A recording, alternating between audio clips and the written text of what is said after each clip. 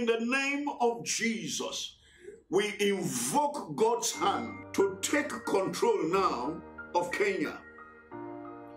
That by the power of the Holy Ghost, the Spirit will beg for himself by a strong hand.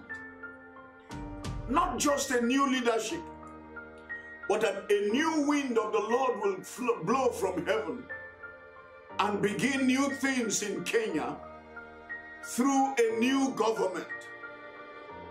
That the Lord will sit on his throne in Kenya and decide the destiny of the church and the nation in the name of Jesus. My Father, don't let Kenya walk on this path alone. We join hands with the nations of the earth to ask you to set your headquarters.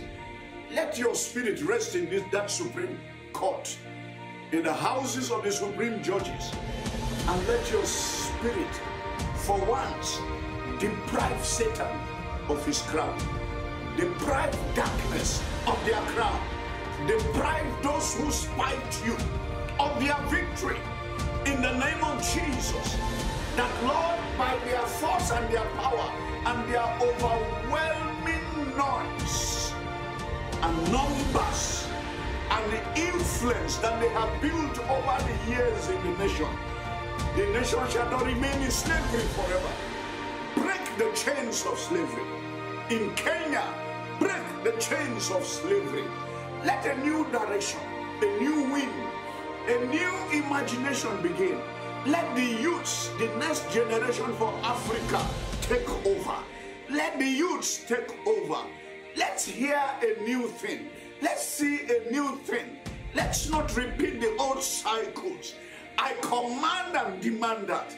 And Lord, in the midst of all this, none has ever defeated you. Are you God to contest a position with Lucifer or Satan? Has it been heard that the Lord contended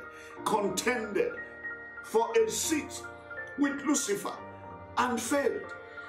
Lord, in the name of Jesus, let your stamp of authority sit.